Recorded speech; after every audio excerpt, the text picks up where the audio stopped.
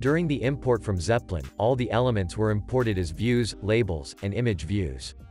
We will need to convert them to text field and buttons, so we can use them.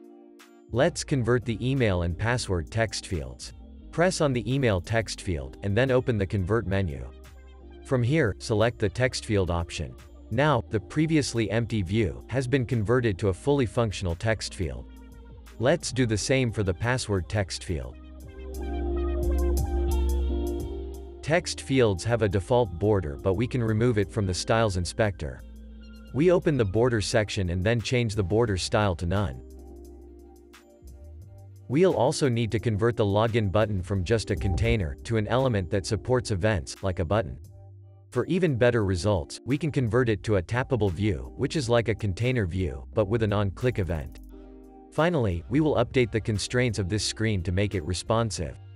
We will use the same pin and advanced constraints techniques used in the previous videos.